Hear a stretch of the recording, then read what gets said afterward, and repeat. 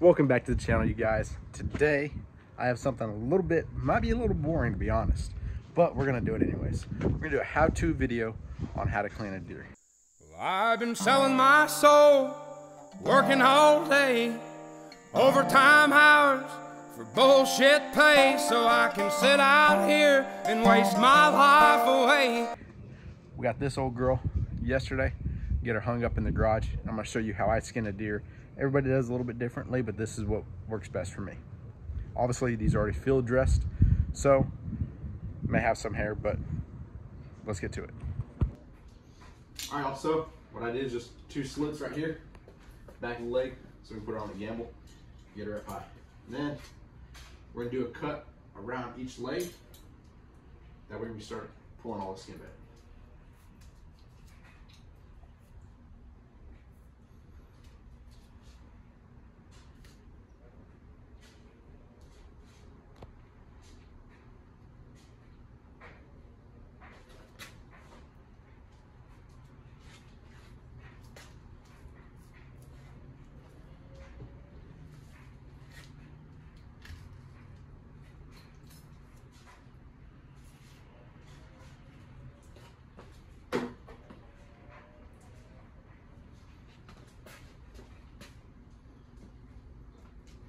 When you make your cut around the tendon right here,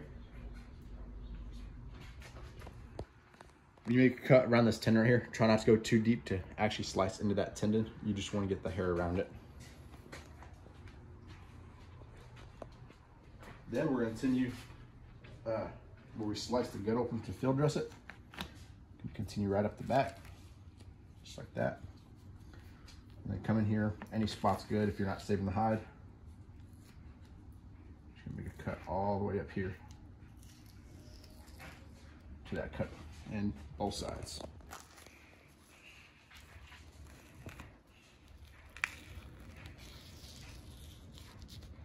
Just like that. Now you start peeling the skin back.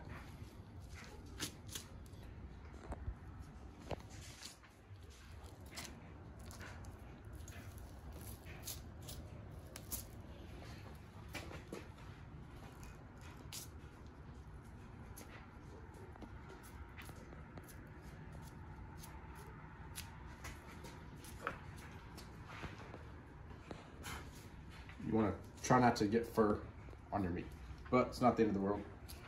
It just takes a longer process afterwards.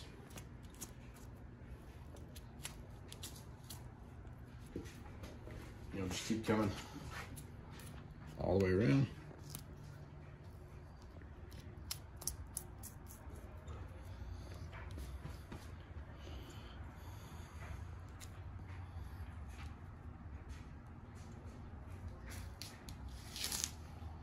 And once you get to a good point, you should be able to pull most of it.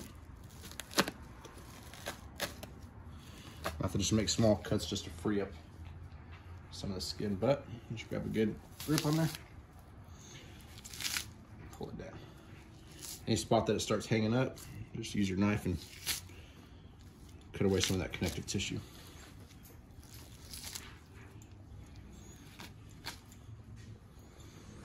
We're going to catch back up on this side. Whatever you do to one side, you do to the other.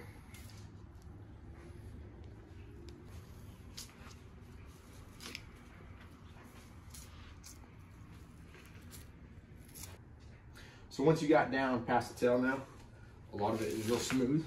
You can kind of just grab one side with your, or one piece of fur with your hand. This is usually my dirty hand, and this is my clean hand. Then I'll make a fist and just bring it down. Now you will have spots like in here, you get connective tissue. You can use your knife just to free those up a little bit.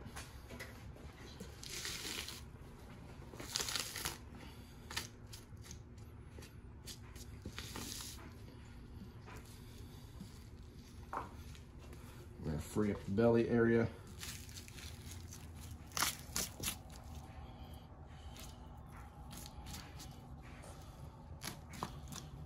It's a piece of grass.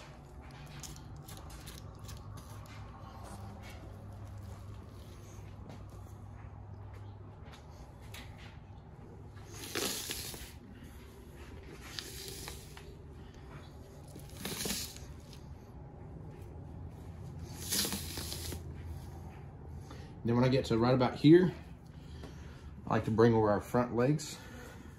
You got the knuckle right here. I'll come down a few inches. Just make a ring all the way around.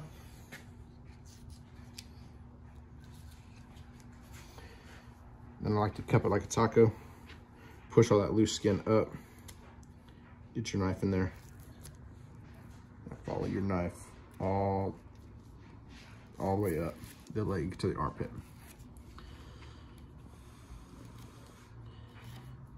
Maybe.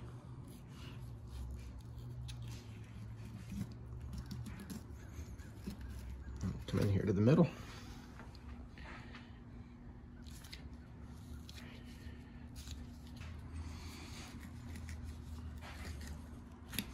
Bring it up the middle. I'm going to take my brisket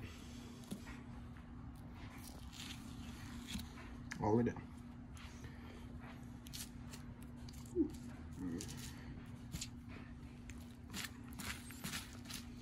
Right there's our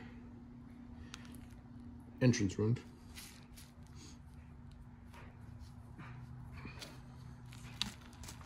Try to save as much meat on the carcass as you can.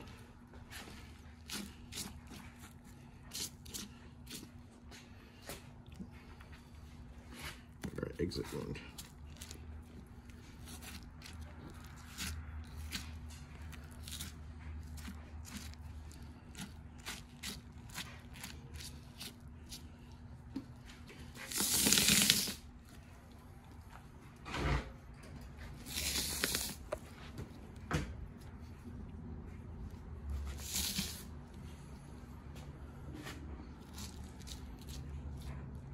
Now that cut we made up earlier, it's going to allow us to bring our hide right on this side of the shoulder. That kind of got a little messed up by the shot.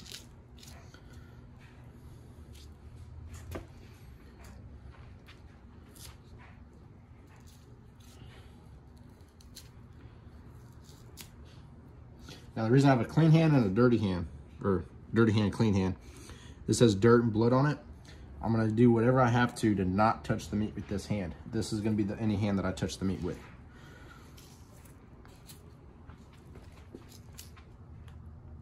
Just gonna work it all the way down.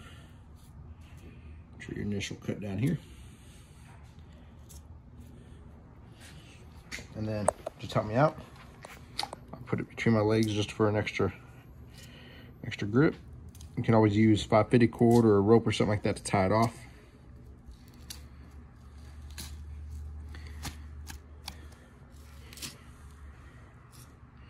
What are you doing? Separating that skin.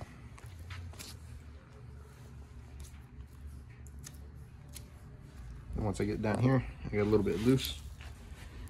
Usually you can grab a hold of it, pull down. That frees up most of your shoulder.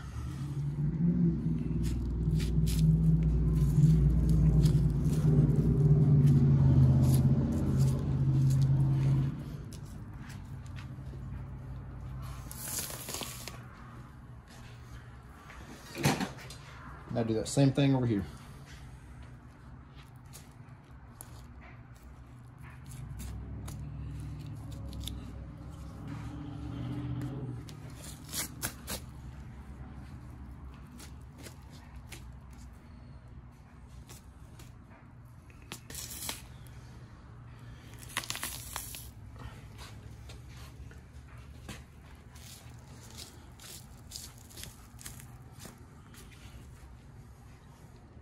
We got our brisket.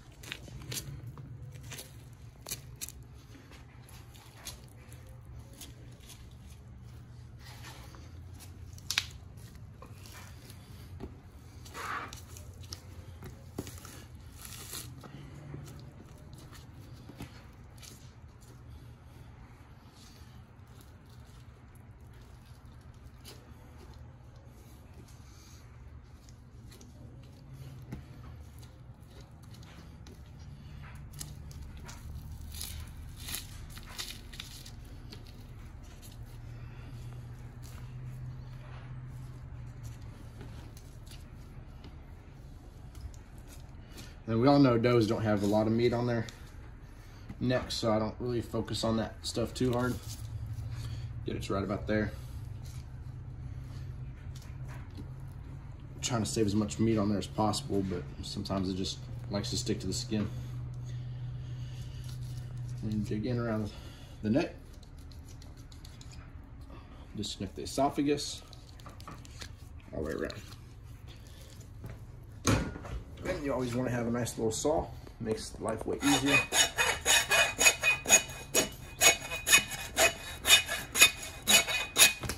And that's done. We're gonna keep that to the side because I might grab the jaw from it and try to age it, because she did seem really, really, really old. But that's essentially how do you skin a deer. Nothing too complicated about it.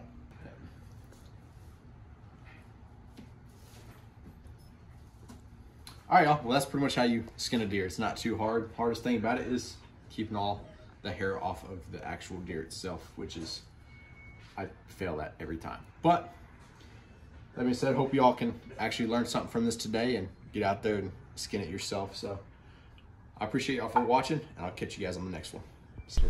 Psych! All right, well, I was gonna end the video, but I almost forgot to take the legs off. So I'll show you guys how to do it. You got this knuckle right here. Bend it a little bit, take your knife. Got that, and then you go all the way around. All you're doing is releasing all of those tendons and ligaments and everything else like that. Then you're gonna bend it up. Look for where the knuckle separates. Somewhere in there. Can't see, so I'm going by feel. Oh, we're a little too far back.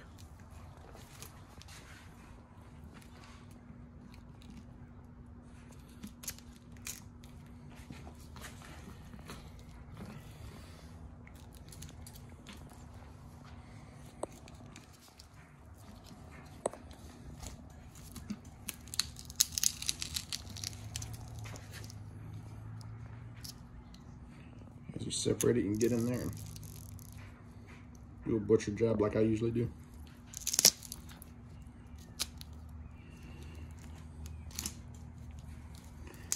Twist it a few times. Got a few ligaments there that I forgot about. Just like that. And all I do is repeat the process on the other side. Done. All right. Now I'll catch you on the next one. See ya.